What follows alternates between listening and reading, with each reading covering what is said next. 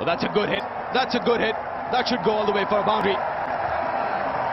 Beautiful shot, James Shannon. Outside edge. We'll get a boundary. 10 runs from that over. It's 13 for 1 after 2. That's going to race away for 4. It's a bit of an ugly hit from James Shannon, but T20 cricket, you got to dare to win. He's got this up and over, and there's no man on that fence. It's 4. Well, that's a good shot. That's a good hit for the first 6 of this innings.